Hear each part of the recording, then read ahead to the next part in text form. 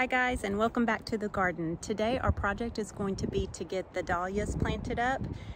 So we'll get those tubers actually planted into pots until the rest of the raised beds are ready. So join me while we work on that today.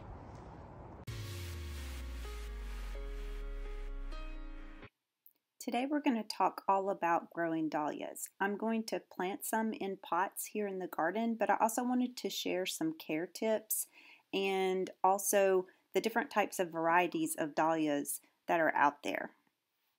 So dahlias can grow in the USDA Hardiness Zones of 8 through 11 as perennials. So they'll come back year after year once you plant them, but in the colder zones of 1 through 7, they're often grown as annuals, and so if you want to keep them from year to year, you have to dig them up and store them indoors. But then you can replant them the next spring as long as they're kept well in their storage. When planting dahlias, you want to choose a sunny location that has well-draining soil after the last frost, and usually this happens in late spring, which we're in early spring right now, and so mine are going into pots first. The soil that they prefer is rich, fertile soil, so adding organic matter is always good. They need watering regularly, but not overwatering where they become waterlogged. So soggy soil could make the tubers rot. Dahlias do appreciate fertilizer, and so a balanced fertilizer is always good. However, you could also get a fertilizer that has a higher middle number for the phosphorus. Dahlias also need to be staked if they're the really tall growing ones. We're going to talk about a few varieties in it later on, and some of them won't have to be staked, but the taller dahlia varieties or the big dinner plate heavy varieties may need to be staked, and it's best to do this when you've just planted them or when they're still young in the ground so that you don't damage the roots and the tubers. Dahlias also benefit from deadheading, and so if you remove the spent flowers, then they won't put all their production into creating seeds, and instead they'll put their energy into blooming and making more flowers for you. They also like to be mulched, and so of course it helps them retain moisture and keep the weeds down, so some things like straw or shredded leaves or even compost would be good ideas. As we talked about earlier, planting in the higher zones, the dahlias will be considered perennials and will come back for you year after year without having to take them up out of the ground. But if you're in a lower zone, they'll need to be lifted and stored indoors. So after the first frost, go ahead and cut back the foliage, dig up the tubers, and then store them in a cool, dry place until spring, and then you'll want to take them out of storage and inspect each one of them. Make sure that they haven't had any rot over storage time or that they have gotten desiccated or really dried out, so that you can go ahead and get them back in the garden for that season. And then for pests and diseases, sometimes they can get powdery mildew or fungal rot, so you want to watch out for those and treat those as needed, but also keep an eye out for aphids, slugs, and earwigs. There are lots of organic pest control methods that you could use to take care of that.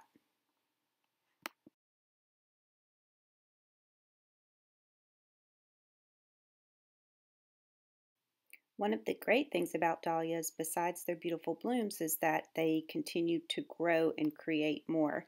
And so you'll want to divide these every few years. If you lift your dahlias already in the after they have finished blooming, then you'll be able to divide them either before you put them away, or you could divide them before you put them back in the ground the next spring.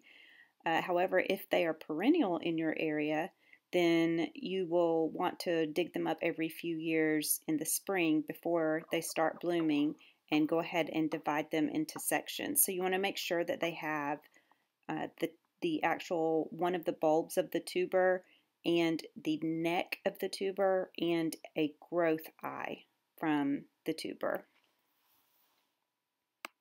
After you've made sure that you have all three parts that the plant is going to need to grow, then go ahead and put those back into the ground and you'll have even more that season. And who doesn't love free plants? Speaking of the differences in when to divide for the different zones, dahlias can struggle in the very low zones of 2 and 3, but they can be lifted like we talked about earlier. In zones 4 and 5, they can be grown successfully. They also may need extra mulching and lifting in the colder areas. And then zones 6 and 7, those are really well suited for dahlias. They can thrive there, but winter protection may still be necessary in those areas. Now I'm in a zone 8, and dahlias generally do very well in our zone. So we have pretty mild winters. It doesn't normally get very, very cold, and so we can just leave them in the ground over the winter in most cases. Some years we have that really cold snap and it will take things out, but generally it is fine for us to leave them in the ground. Zones 9 and 10, they can thrive as long as they're provided with plenty of moisture and protection from the extreme heat.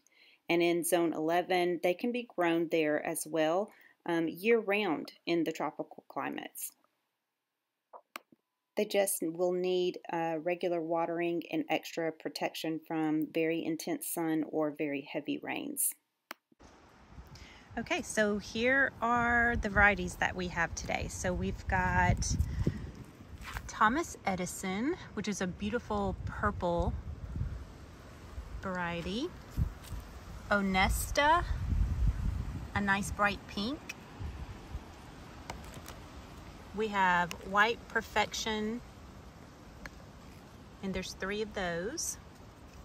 There's this pretty purple with white tips. It's called Mystery Day. There's 2 of those. We have this cute little pink one, Stolz von Berlin. There's 3 of those. We have this beautiful peach one. It's called Nicholas, and there are 3 of those. And then there's this peppermint looking one, and it's called Short Track. It is white, but then it has a red color or burgundy with a little bit of yellow in the very center. There are 3 of these. The Happet Blue Eyes, and it's a beautiful, really mainly white dahlia, but it has purple tips on the edges. And then I have 2 packs of these, and there's 3 in each one. I love the mixture of the colors here. It kind of fades from a soft yellow to a light pink with a darker pink on the edges. Let's see, it is Nenekazi. Nenekazi? I don't know exactly how you pronounce that, but they're beautiful, and so I got 2 packs of those, and so there are 6 total. So we'll go ahead and work on getting these planted up into pots for now. Since we're in zone 7, these should overwinter for us once we put them in the ground or in the raised beds. But for now, until we're ready to do that, I want to go ahead and get them potted up because they've been sitting in these bags for too long. I'm going to go ahead and speed up the video a little bit because there are a lot of dahlias to plant as we just went over. So I'm just going to get the soil all ready, and I am going to reuse some pots that I've had before in the garden, and so just to keep down on some of the waste.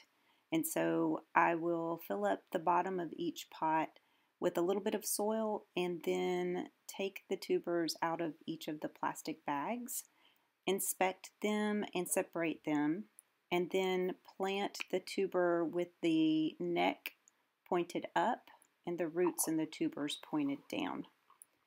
Then I'll go ahead and cover that over with more soil up to about the neck area, and if there's any new growth on there, then I will leave that exposed, and I will just cover it with soil and get it all snug down in the pot, and then it will be ready to go on the ground where I'm keeping them all together so that I can go back through and label them later.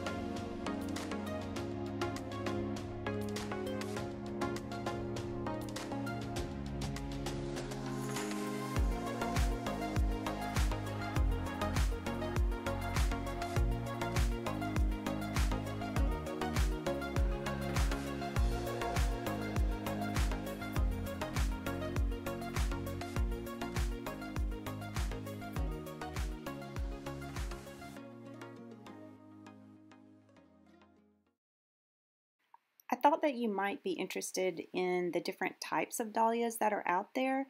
And so really quickly, I thought I would go over a few of those. So there are single flowered dahlias that have just one flat row of single cupped petals around a central disc like the one in the picture. This one in the picture is a ball dahlia, and they have double ball-shaped blooms with rounded petals.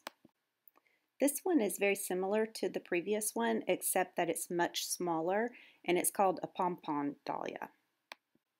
This one pictured is an anemone flowered dahlia, and they have a central disc surrounded by rows of flat or cupped petals that make them look like they have sort of like a pom-pom in the center. I think they look like they have like little skirts on. The cactus dahlia is pretty popular. They have double blooms with very narrow pointed petals. Sometimes they curve or they twist, and it kind of makes them look spiky.